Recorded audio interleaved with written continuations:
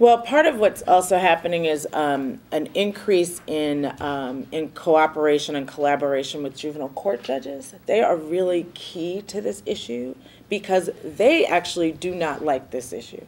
They don't want their courtrooms filled with kids who just, got suspended for something silly and now are winding up in the courtroom because they feel like they have more serious cases to deal with. And so there have been a number of judges, there's one in Birmingham, there's one in Georgia, who have actually worked to actually bring the school system together with the police, et cetera, and sit down and really work through a collaborative process to change the dynamic and the thinking around the issue.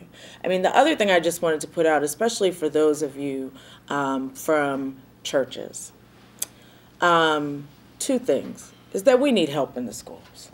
And we really need to put a workforce of volunteers in the schools to help. Secondly is, I would challenge you all to ask folks to take a day and spend an hour in juvenile court. Amen. People need to see the faces of our babies in those courtrooms because it is jolting. And it will make you an advocate on this issue in a heartbeat.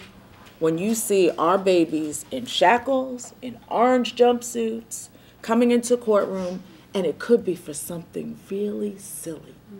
A minor action that's not drug-related, that's not violence. And if we don't sit through those courtrooms and say, you know what, we're going to change this, then no one else will.